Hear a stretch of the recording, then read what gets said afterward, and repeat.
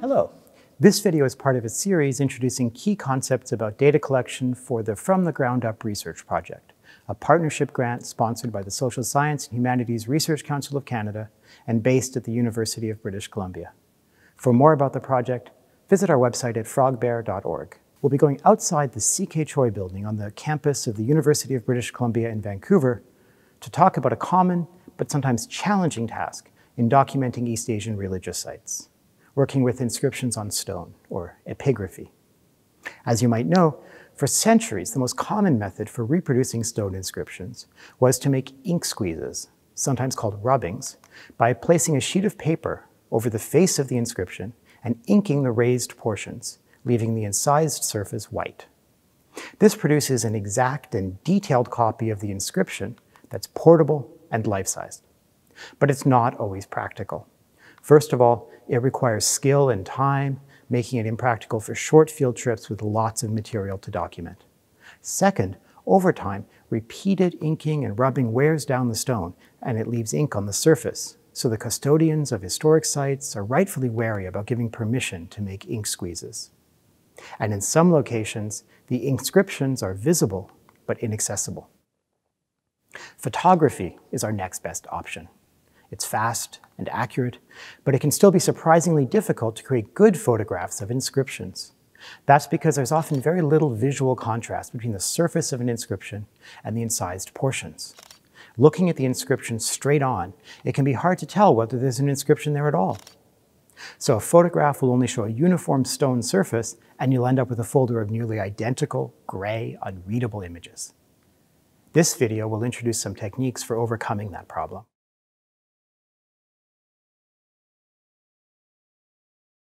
Here, we have only a handful of inscriptions, but in some sites you may have many more. So the first step is to survey the site and figure out the scale of the task. Are there 5, 50, or 500 inscriptions? If there are too many to photograph them all in the time you have, how will you choose? On a recent trip in China, we decided that we couldn't document inscriptions from 1949 or later. But of course, if your interest is in modern religious activities, you might have the opposite plan. In some cases, the older inscriptions are already well documented, but the newer ones have been ignored. Once you have an idea of which inscriptions you'll be documenting, it's a good idea to assign them numbers so that you can coordinate all the information you'll be collecting about them. Ideally, map out the inscriptions first, assigning a number to each. If you're going to visit multiple sites on a trip, you can give each site or zone a short code to identify it and restart the numbering for each site.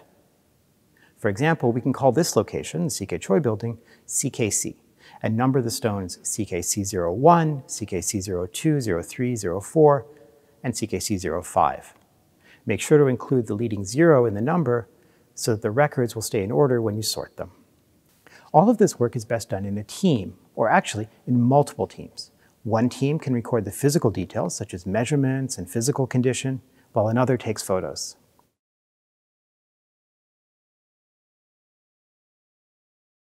The team doing the photography should consist of at least 2 people, but preferably more. Once there's a numbering system in place for the inscriptions at a site, they should create a checklist to ensure that they get to every inscription. If location and context are important, as is often the case at religious sites, it's important to take some overview photos that show the inscriptions in their surroundings. Let's take a couple of pictures that show the stones in relation to one another and to the buildings around them. As you can see, we're using a whiteboard to indicate the content of the photos that will follow. This is helpful in many contexts, but vital when documenting epigraphy, so you can sort out hundreds of similar-looking photos. You can simply update the code number for each inscription as you move through the site. This will make it very easy to group your photos into records for the repository. Typically, you'll create one record for each stone and perhaps additional records for the context photos that show multiple stones together.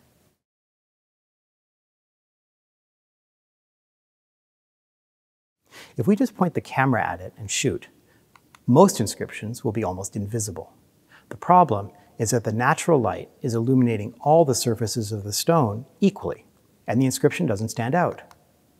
The best way to overcome this is through what is called raking light, light that comes from the side, almost parallel to the surface. Much less of this light reaches the recesses of the inscription, so those portions are left in shadow, while the flat surface is illuminated. Sometimes, sunlight will hit a stone at just the right angle and light up the surface in this way, revealing the inscription in sharp relief.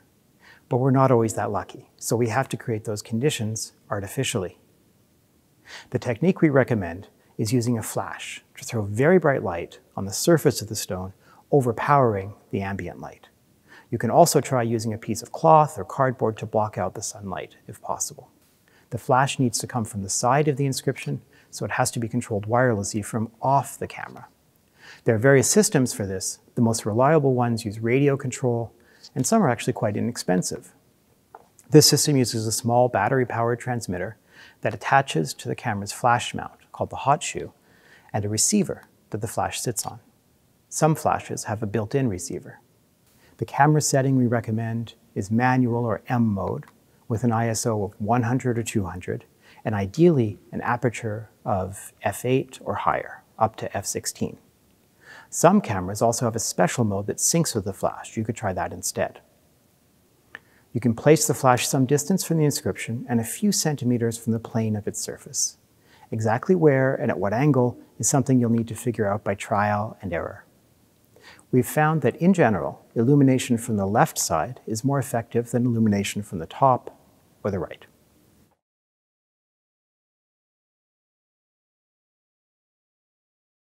So, take a shot, check it in the camera, and try again. You can also change the power of the flash. We found that half power is usually sufficient in shadow, but full power was often necessary against bright sunlight.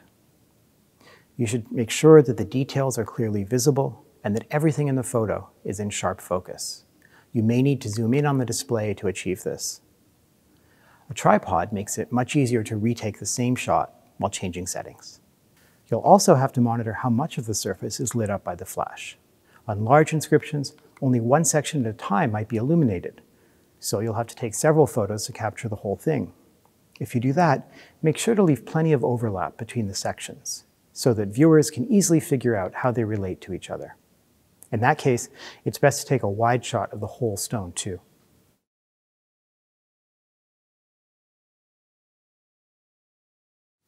Just as important as getting good photos is creating good metadata. Inscriptions are often complex objects that require extra documentation that doesn't easily fit into the standard FROGBEAR metadata template. This includes things like the physical dimensions, authorship, and dating of the inscriptions. So we recommend recording these details and creating a spreadsheet of additional metadata to record them. This can be included in the repository as a separate file that links to the individual records. At least one team member should be assigned to collecting this information. Record as much as you can while you're on site. This includes physical data such as measurements and condition of the stone, as well as information about its content, such as title, date, and authorship. Figuring out this historical information is one of the most difficult tasks, especially if the stone is in poor condition. It should be done by someone with subject matter expertise who can spot and decipher relevant details. For example, sometimes the title and date of an inscription are missing, but a historian can assign an approximate date based on clues such as people mentioned in the text or the calligraphic style. This is a great opportunity for training students. An experienced researcher could be paired up with a student who takes the notes and learns how a scholar works with this material. The notes could also include a map sketching out the locations of the inscriptions. Thanks for watching this video. Other videos in this series discuss basic camera techniques and how to produce useful photographs of documents and objects, as well as correctly formatted metadata. For more about the data and metadata requirements for the project, visit our website at frogbear.org.